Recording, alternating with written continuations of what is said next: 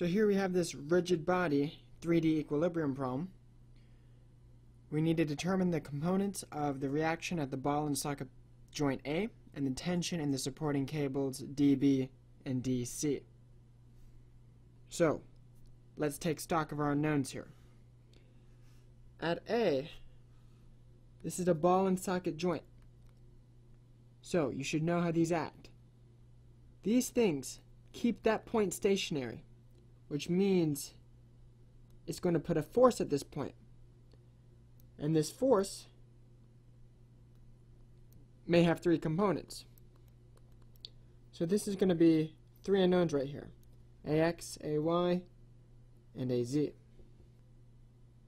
Now we're going to have an unknown here, the tension here, tension BD, but that's only going to be one unknown because essentially we know the direction of this force here. It's got to be directed from D to B, so as you'll see, it's only one unknown. Same deal with TDC, another unknown. So all in all, 5 unknowns, and we have 6 equations.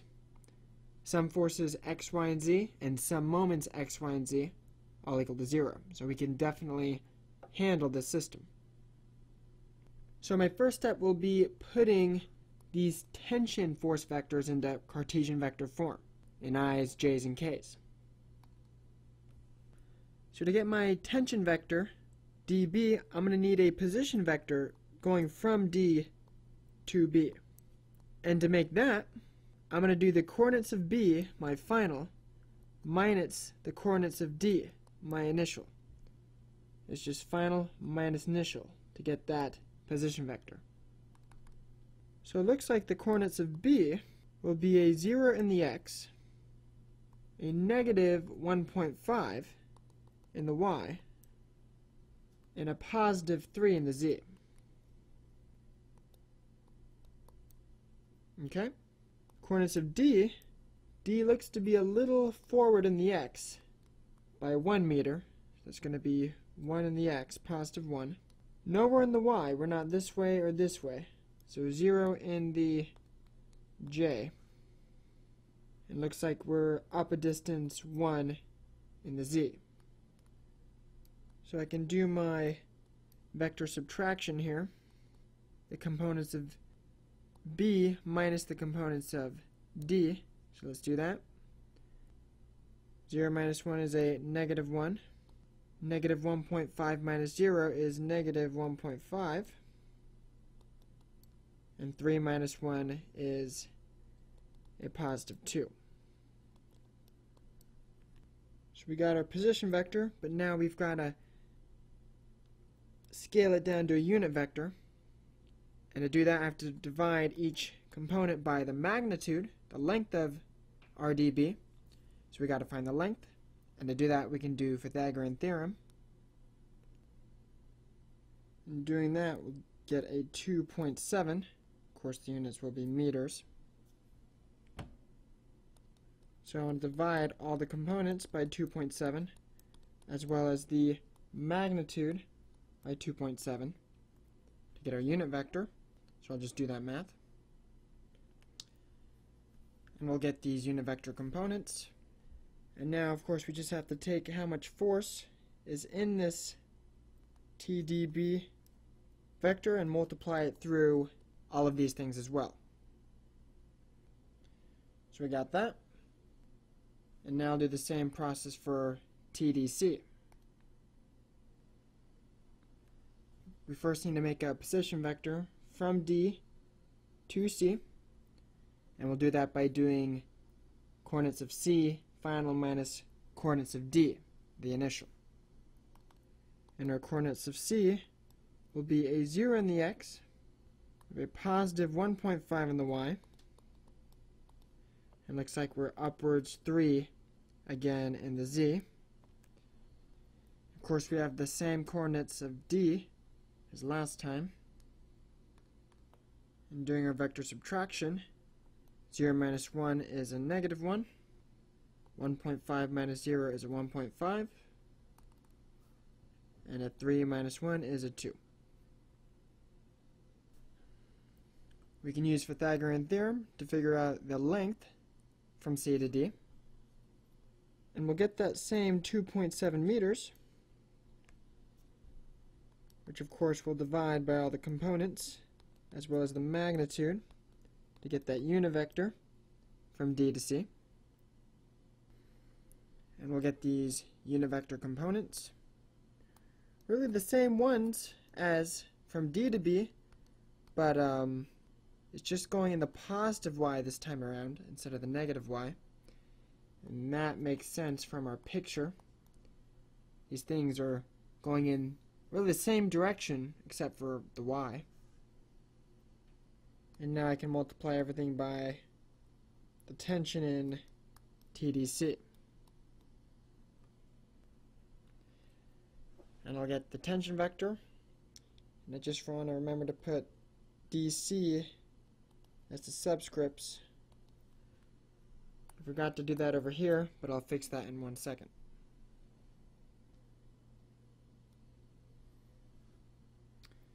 Now for this distributed load here, I know that this distributed load will act right in the middle of this rectangle, and the force that represents all this rectangular loading here is just the area under that load intensity curve. So it's really the area of the rectangle, which will be my base, which is going to be 3 times my height, 800, so 2400 newtons.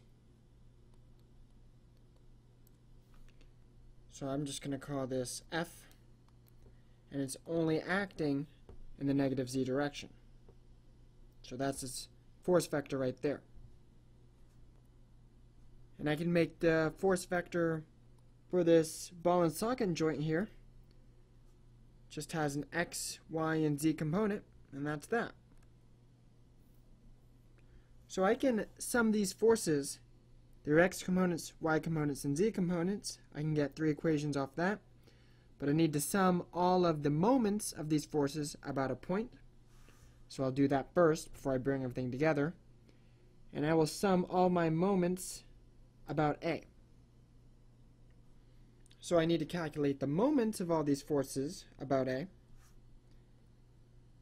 So I'll do them all in the same order as I did the force vectors, starting with T dB. So the moment of T dB will be some r vector, some position vector, cross the T dB force vector. So for my r, it can be from A really to any point on the line of action of that force, T dB. You want to choose the simplest one possible, and I think that simplest one will be from A to D. So I'll just write that in the subscripts of the r, from A to D. And making this position vector actually doesn't even require, coordinate subtraction or anything. If I walk from A to D, I see that I walk 1 in the x, so it'll be 1 I. I don't go in the y direction at all, so that'll be a 0 in the y direction, j direction, and I go in the z 1 meter, so plus 1 in the k. And with that I can set up my matrix cross product. So I know to actually calculate this moment vector, I have to first cover up the i's and do this product minus this product. Well, this product is a 0 minus this, and that will result in a positive number, a 0 minus that negative product. So I get this. The j, I cover that up, and it's essentially going to be a 0.741 minus a negative 0.37. That comes out to be a 1.11 TB. But j is weird. You have to times that result by an extra -1, which negates the whole thing. Same deal for k. We'll have essentially a negative 0.556 TB minus a 0. So negative 0.556 TB. Okay, the moment of the tension TB about A. Got that. So now my next one will be the moment of tension DC. Okay. For my R vector, I can just use that same from A to D as I did last time. So there's our cross product setup. And now we can perform that cross product. Covering up that X, we'll have a 0 minus a 0.556 TC. Cover up my J. It'll be a 0.741 minus a negative 0.37. So a 1.11. But again, we have to multiply that result by negative because it's J. And for our Z, it'll be a 0.556 TC minus a 0. Alright, so we got that. So next will be the moment from that rectangular load. And I'll choose my R to be from A, of course, to that center point of that rectangle. So if I walk from A to that point, I'm going to go this distance in the X. A 1, a 1.5, and another 1.5, half of that 3. So that'll make 4. A positive 4 in the X. I'm really not going anywhere in the Y, so a 0 in the J. And looks like I'm going up this full 1.5 in the Z. So a plus 1.5 k hat. Alright, I'll set up the cross product in between this R and this F. So I'll crunch this cross product. We'll have a 0 minus a 0, so a 0 in the X direction. We'll have a product here minus a 0, and 4 times 2400, 4 times negative 2400 that is, will be a negative 9600 in the Y. Of course, we got to multiply this result by negative 1, which makes this positive. Now covering up the K, we have another 0 minus 0. So a 0 in the Z direction. So that's our moment of that applied rectangular load about A. Our last force is that A itself, that ball and socket joint. But since this force of A is applied at this point, its moment about A will be 0. So no need to calculate anything there. So let me assemble all my force vectors, all my moment vectors, and I will add other components. Set equal to 0. So I'll add the X components of my moments, and the Y and the Z, the sum of which are all 0, and that'll get me 3 equations. So there are my 3 moment equations. Just take a second to make sure you're okay with them. Same thing for my forces. I'll add up all their X's, their Y's, and their Z's. So we got those 3 equations. So, in this system of equations, we only have 5 unknowns. AX, AY, AZ, TDB, which I'm just calling TB, and TDC, which I'm just calling TC. Doesn't look like I can solve any one of these directly, so I'm going to put this into a matrix, and I'll let the calculator solve them. And if you don't know how to solve a system of linear equations using matrices, I recommend learning. It's a good habit to get into. The hard part is already done. We've done the vectors, the cross product, all that stuff. Now we just let the math do its thing, and it should pump out our answers. So if you don't know how to do it, I have a video that will teach you how. Feel free to check it out. So I always start out with our unknowns matrix first. Our unknowns are going to be AX, AY, AZ, TDB, and TDC. And what we're doing is we're multiplying this matrix by what's called our coefficients matrix. And then this is all equal to our constants matrix, sometimes known as our right-hand side matrix. So what we're going to do is we're going to take each one of these equations and put them in a row of this matrix. All of the coefficients will go here. That is, all of the numbers that are right by one of our unknowns. The numbers that are constants, that don't have unknowns, will go to the right-hand side of the equal sign, and then they'll go here. That's just a crash course in how to put all this stuff into this system of matrices. So, coefficient, we're doing this equation, of AX is 0 because AX is not in that equation. Coefficient of AY is also 0 because it's not in there as well. Same thing with AZ. TB does have a coefficient, 0.556.